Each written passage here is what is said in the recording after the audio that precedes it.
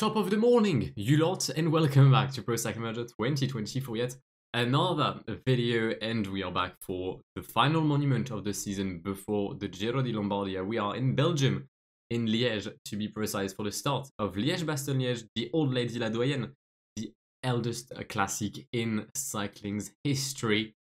And I'm chuffed for it. I'm chuffed. It's not the classic I enjoy the most, if I'm going to be honest. But I'm just willing to see the madness that's going to happen with all of the riders we have in today's peloton. However, before we carry on, earlier today I uploaded the Liège-Bastogne-Liège women's race, and I genuinely think it was one of the best races I've had in quite a long time on PCM, and it would mean a lot if you guys would go ahead and watch it. It's something a bit different, but I feel like it is well, it's jokes, not jokes, but it's a fun video. It's a very fun race, and it was an actual pleasure discovering those well, this women's database, I guess. So yeah, if you've got some free time on your hand, just feel free to go and check it out. But in the meantime, we're here for the men's race of this Liège-Bastogne-Liège, and I mean, there's one team I haven't picked this year. There is literally one team in the World Tour I have not picked since the month of February. And God knows I wanted to pick them out a few times. But we're gonna have to go for Deceuninck Quick-Step. Julian Alaphilippe leads the team following his win, his dominant win, his unreal performance on La Flèche Wallonne, making it a hat-trick for him. He's going to Liège-Bastogne-Liège, trying to avenge his finish from last year, where he definitely should have won, or at least had the podium, but then he decided to push Marc Hirschi, and then he decided to celebrate too early, and so he took an L, then he got disqualified. But still, it's a madness. João Almeida will be here alongside Mauri van Sevenant, Mikel Frölich-Honoré, Dries de Venance, James Knox, and Peter Serry for the seven-man lineup of Deceuninck Quick-Step, the Belgium team, on their final home monument. What can they do? What can Julian do? I don't know. Only time will tell. See you in 254 kilometers. And we're on the way for the old lady. Alright. 255 kilometers. Still a very tough parcours though, with the Côte de Mont-le-Soir, which will probably kick things off. We do have la Côte de Roche en Ardennes. About 60 kilometers, or 70 kilometers, sorry, from where we currently start, but I don't think it'll be too much of an issue, as it is very much far from the end. But yeah, the final 80 kilometers will be an absolute shit show. And I mean, I've had to take Julian, yeah? Oh, realistically, he's French, so am I. He's the world champion. I'm not. He can climb the Mur de Huy in under 12 minutes. So we're both good on that end, as I can also do that. And I mean, yeah, I literally I wrote a post. I had a post here which I wrote, I believe, in February, with all the teams for the April Classics, and I've managed to stick true to all of them, meaning that since February I knew I couldn't take Deceuninck Quick-Step. And oh boy, did I wanted to take them when Mark Cavendish made his comeback, or when I was recording the Tour of Turkey, which I never uploaded, by the way, because it was a stinker. But still, I really wanted to take Cav. But I stuck true to my word. Only one World Tour team per video until I've made all the World Tour. Then we'll be able to get some new rotations in. But yeah, Deceuninck Quick-Step on this Liège-Bastogne-Liège. We'll take a quick look at the start list though. I'm not sure it's needed because obviously I'm winning with Julian. But we've got Marc Hirschi here for the team Emirates, alongside Tadej Pogačar and Davide Formolo, allowed to compete after the false negatives they've had on La Flèche, which kind of prevented them from racing. Probably a bit of an L for UAE. Jakob Fuglsang is here leading the team Astana as per usual, former winner in 2019, I believe. Michal Kwiatkowski leads Ineos. I'm pretty much certain Peders was doing it. I thought Peders was doing LBL. I might be wrong, but I thought he was. But we've got Adam Yates, Gegenhardt, Dunbar, and Carapaz for this race. Tige Benoot leads DSM, Benoît Cosnefroy leads la Mondiale. He was my pick for Liège for La Flèche. Kind of choked, but no need to talk more about it. Bauke Mollema leads Trek, Schachmann leads Boransgro, with once again Conrad and Ide Schelling for the supporting cast, I guess. Title holder Primoz Roglic leads for Jumbo-Visma. No sense of Wout van Aert. Michael Woods for Israel Start Nation. Mohoric for Bahrain victorious, and once again we'll have Dylan Teuns on the comeback, I guess. Well, not on the comeback, but like as a secondary leader. Rudy Mollard and Godu to lead FDJ. Valverde, who will be getting his 41st birthday, on Sunday, leads Movistar. Tim Wellens and former winner in 2011 Philippe Gilbert are here. Geschke leads Cofidis with Guillaume Martin and Anthony Perez. Warren Barguil for Arkea. Michael Matthews for Back Exchange. Spudie for Cubs. Latour for Direct Energy. Valgren for Education Nippo with Wita. Loic Vliegen for Intermarché. I think Vliegen got a decent position.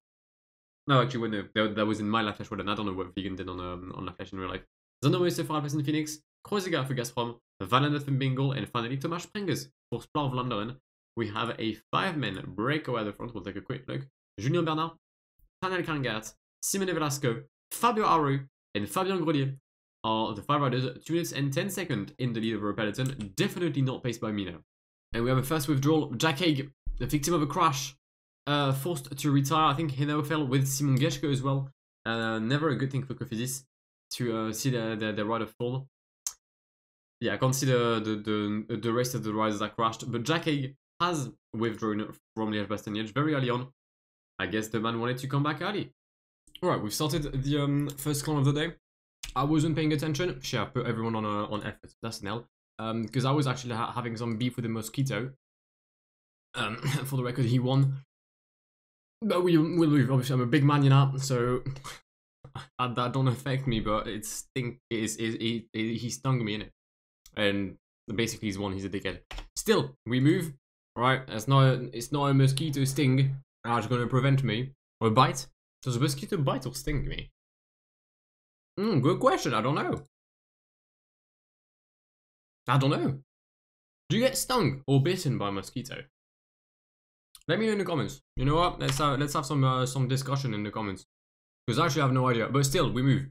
As I was saying, we've started the main climbs. Côte de One now. Côte de Stoke coming up. Roglic already in prime position right next to Tadej Pogačar. He does not want to leave his man. He's like an obsessive girlfriend. We're trying to get back up with Alaphilippe being led by Dries de Venance as per usual. Hopefully things work out for me. And yeah, if I lose, I blame the mosquito. I swear to God. And the rhythm is mental. Knox was at the front of the group and now he's like hella dropped. I mean, okay. Sure, I've only got like 3 riders left. Again, it's entirely the fault of the mosquito. How is Mikel Frolichenore this far behind? He's with Ben Sollet, who was a surprising, I think top 15 on La Flèche. But yeah, very decent performance from Ben Sollet on La Flèche Wallonne. Didn't expect him to be there. I'm not gonna lie. But it was nice to see for the Williams Martini legend. We're in the downhill portion though. We've got the Col du Rosé coming up. Following the climb, we'll be able to recover. And that's like a crucial part. We need to recover because we've lost a lot of energy and a lot of teammates. And those are both things I'm not really keen on losing again. Alright, Alaphilippe powering his way through the peloton. Coming back at the front. I'm going to reduce his rhythm. Actually, wait. Am I reducing his rhythm right now? I don't know. I am. But yeah, we've got a couple of climbs coming up. The main one is in about 10 kilometers, Côte de la Redoute, obviously. But right now we're recovering. Almeida and James Knox are trying to come back, but I don't think they'll be able to do so. Julien, though, recovering nearly all of his energy, and that is absolutely ideal. Almeida will come back, but he has literally no help whatsoever, or no purpose, as the man is royally dead. Alright, we've done the Côte de Dénier, sorry. Julien at the front. I believe the peloton is suffering from a very severe case of stupiditis, which is where basically you're stupid. And I'm afraid there's been no cure for about 2,000 years now. So it really is like an illness a man cannot cure, which is a massive L. There's no vaccine, there's no remedy, no treatment whatsoever. But yeah, they keep on attacking as soon as there's hail and as soon as there's like nothing. They forget that they can use their pedals to go at a specific rhythm or to try and increase said rhythm. So yeah, like quite dumb from them. Also, Maori 170 suffering from blockitis, which is when you're being blocked by Hugo Hull and only by Hugo Hull. That only applies to the Canadian rider from Astana. Got the La Redoute coming up. This time I'm not gonna get dropped or anything. I'm the one setting the tempo, and you lot aren't gonna say anything. Alright, Hugo Hull is now setting up the tempo. Forget what I just said. Realistically, I'm gonna be Hugo Hull's bitch today. Fam, calm down. Calm down. Hugo, man. Hugo, you're Canadian. You're meant to be nice to me. Why are you bullying me like this? What? Why? That's not cool. Formula is attacked. Formula is stopped. We're gonna have a group of 4 with Formula, Hirschi, and Roglic. I'm not very much a fan of this development, I can't lie to you. That doesn't, like, sound good to my ears. I'm gonna increase the rhythm because I'm expecting an attack here. Back in the day, there was a house here in PCM. On both sides of the road, there were houses. Has there been, like, destroyed or something? What's happened to the houses? That's what I want to know. Yes. Please let me know where the houses have gone. Final 20 kilometers. Julian recovering energy, as one does. Maori 170 might be able to provide some help in the Col de Rochefaucon.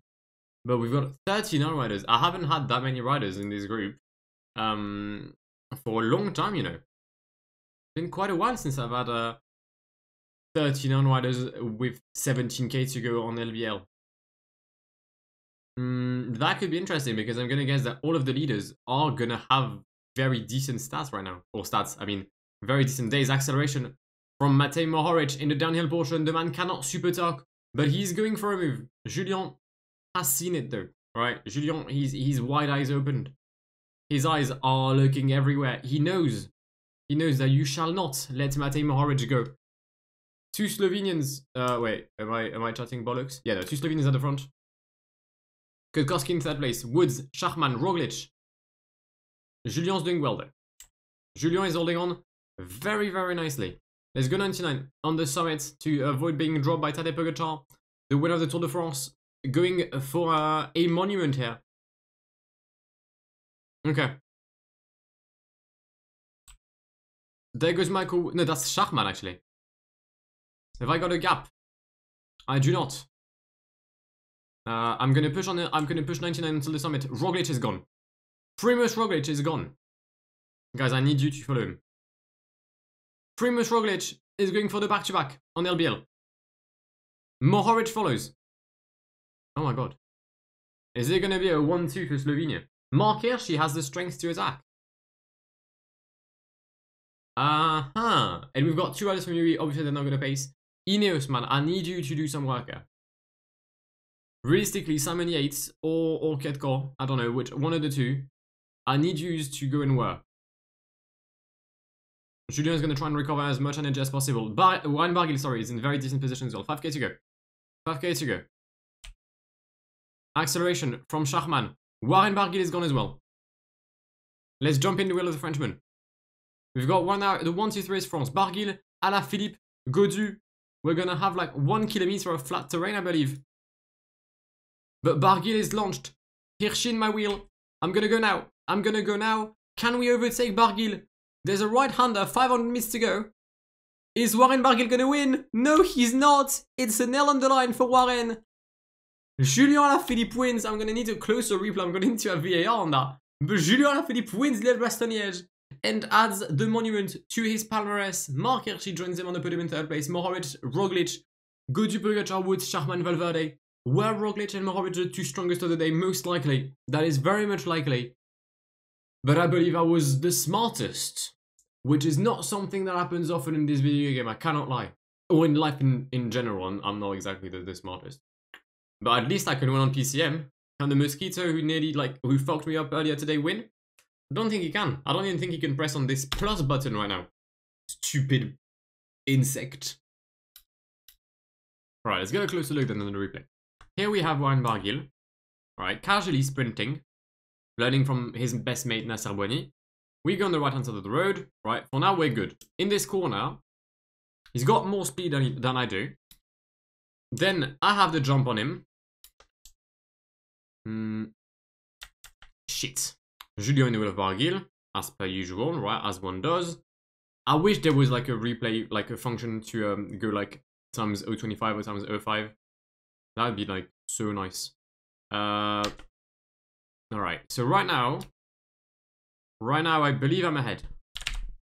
And Julian does win by like half a wheel, I'd say.